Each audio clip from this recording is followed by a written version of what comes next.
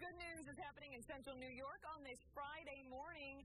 The Homer Central School District is about to unveil their newly renovated high school auditorium, music, and art suites next month. The district has spent the better part of the past year and a half updating the school. A ribbon cutting for the multi-million-dollar project is Tuesday, February 7th from 5 until 7. The district says they will have entertainment and artwork displayed. The Syracuse Children's Chorus will be performing tonight at the Most for Believe in Syracuse's 4th birthday. Believe in Syracuse celebrates the local arts. The Children's Chorus performance is at 6:30. Listen to this one. 2 girls in Baldwinsville are making a difference for the animals at the CNY SPCA. After SPCA staff members were charged with stealing money from the organization, these girls started their own fundraiser, and they called it Giving Change Makes Sense. As of yesterday afternoon, they raised $365.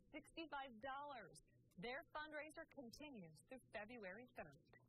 If you ever have any good news just like that, well, we want to hear from you. Email us, news@cnycentral.com.